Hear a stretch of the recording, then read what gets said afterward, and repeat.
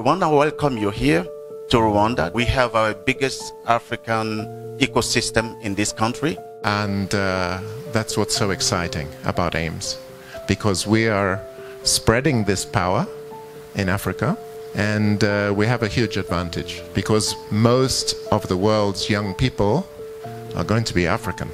Mathematics is actually a language. You are constructing a language. Artificial intelligence is a language. What you're doing here at AIMS brings together a variety of forms of mathematical sciences. It brings them together. You are building new connections all the time. When I was about 10 years old, I was watching on television astronauts go to the moon.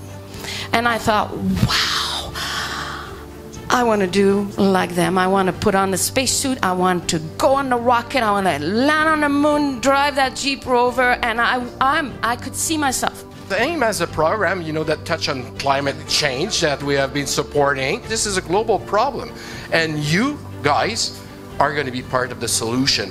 How do you think we can use science and technology to make the world a peaceful place? The biggest opportunity to address conflicts is by ensuring we all have access to education. Can you share with us how, through your esteemed career, you managed to overcome the gender barriers?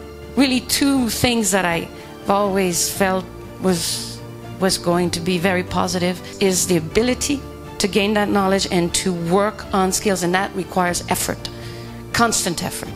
How did you find the transition from science to the government?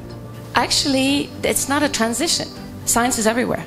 The way you learn to analyze something for your work here is something, it's that critical thinking, that way of thinking, that problem-solving mindset is useful everywhere, and it's particularly useful in the government.